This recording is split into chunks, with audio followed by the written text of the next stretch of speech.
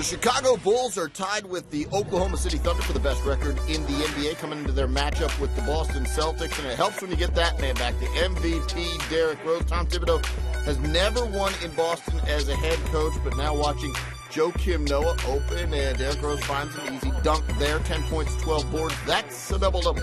Later in the first quarter, Carlos Boozer. Watch this nice little fundamental play. Ball fake, that's good. Then opens for the elbow J. That's good as well. 12 points and 8 boards. Chicago up by 10. They're doing well. How about Boston? How are they doing? Ray Allen? Well, he's missing, and that's rare.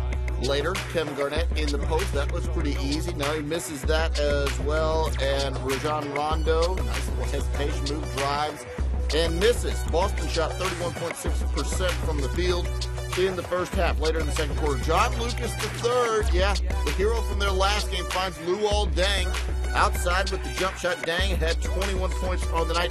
Chicago up 28-13. Then Derrick Rose with passes blocked. He gets it back and he throws it down with authority. He was 9 of 21 from the field. Chicago up 50-31 at that point, up by 19.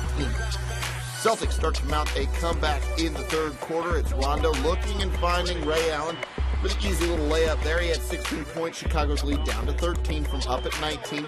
Later, Ray Allen up ahead to Rondo. That's easy as well. Defense leads to offense. 14 points, 11 assists for Rondo on the night. Then it's Ray Allen for a jump shot. He fakes it, gives it in to Jermaine O'Neal. Fakes everybody. O'Neal jams with the lead down to 8. And Paul Pierce out to Michael Petrus, who splashes home that three-pointer. So at once, a 20-point lead cut down to 1. Who do the Bulls turn to? His name is Derrick Rose.